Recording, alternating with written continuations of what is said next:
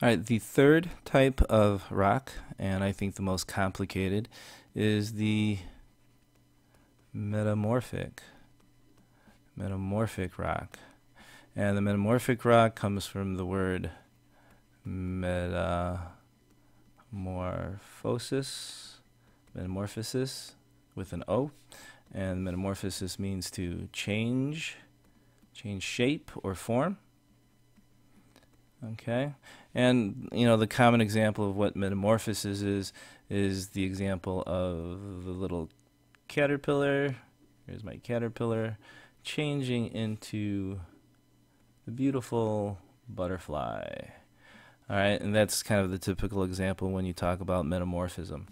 In our example of metamorphic rock, a metamorphic rock can start as an igneous rock, can start as a sedimentary rock, can even start as another metamorphic rock and change into a different metamorphic rock. And the way this happens is through a process of extreme amounts of heat and pressure. And where does this heat and pressure come from? Well, here's one example. If we go to our handy dandy picture of a volcano, we have our magma chamber coming up here, magma, and then the rock, any rock that's near that magma chamber on the sides here, this area is going to be subject to an extreme amount of heat. All right, it's not inside the magma itself, it's not melting, but it is subject to a great amount of heat, and it can change into a metamorphic rock.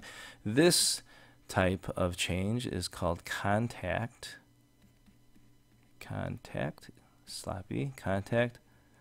metamorphism.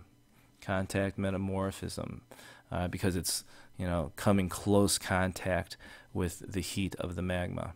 All right. The next type comes from movement of tectonic plates.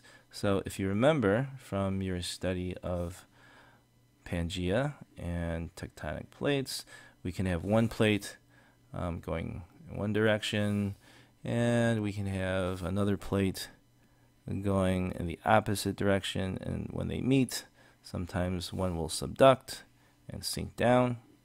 Okay, so you have something like this. And so we have two plates crashing into each other.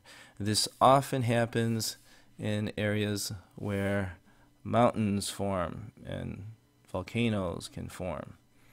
Okay, and sometimes it's a shoreline, right? So here's an ocean, here's an oceanic plate, here's a continental plate, and we have these two plates crashing into each other, and that causes an extreme amount of pressure.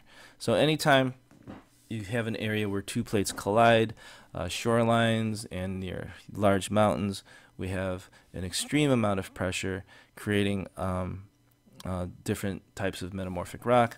This type of creation is called regional metamorphism.